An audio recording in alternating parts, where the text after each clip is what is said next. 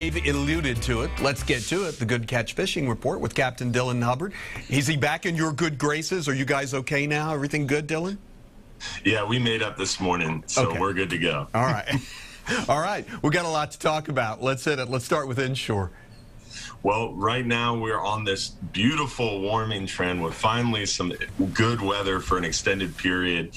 And what that's doing is that's really exciting some of these inshore species. Plus, we've got that full moon moving a lot of water, so we've got good tides, and that's moving a lot of bait and getting these fish feeding well. We're seeing a lot of mackerel kind of pour into the area.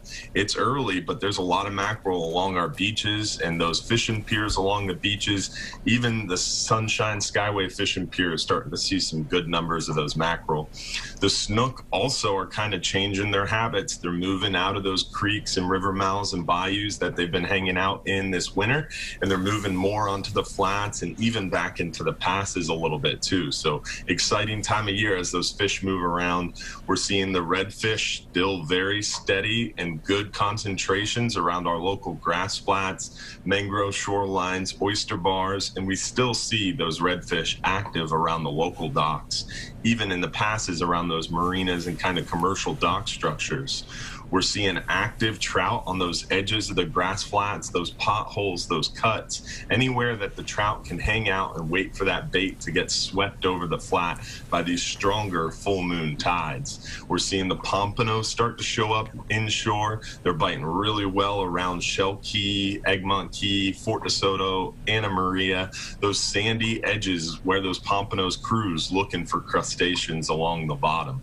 We're also starting to see a really big uptick in a lot of hungry big black drum. I think you'll like some of these photos, Russell. They're great. The black drum typically are around the bridges and those dock structures feeding on shrimp and crabs on the bottom, but we've been seeing a lot of these big black drum push out onto the grass flats recently too, and they're feeding active on just about anything you throw at them if you see one of those big ones cruise by you. We're also seeing some pretty active mangrove snapper picking up around those structures and dock piles as those as that water continues to warm up. Sheep's head are in full swing. The spawn is on, and we're seeing a lot of the sheep's head around the rock piles of Tampa Bay, dock lines, residential docks, bigger bridges, all very loaded up with aggressive sheep's head right now. Plus, today is exciting. It's the last day of the FWC commission meeting. They're going to be talking about perhaps lifting that executive order and allowing us to once again catch redfish, trout, and snook and keep them. So going to be interesting day at the FWC meeting, and that's about it inshore, Russell. All right, you got less than a minute for nearshore and offshore. Yes, sir. Well, nearshore and offshore continues to be the big news is the hogfish. We're seeing a great hogfish bite around 40 to 60 foot of water. Some good lane snapper and mangrove snapper action mixed in there. The mangroves are biting best past around 110, 120 foot of water. We're fishing out deeper past that red grouper and shallow water grouper closure line to catch those mangroves at night, and then during the day moving back inside the closure and catching some nice red grouper around 120 foot. There's some active blackfin tuna out there too.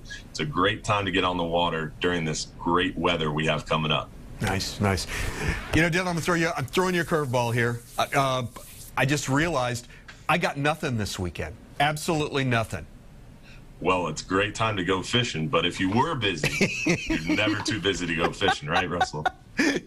And you just knocked it out of the park anyway. Hey, good to see you, my friend. Tell everybody hello, okay? I will. You guys have a good weekend. Bye.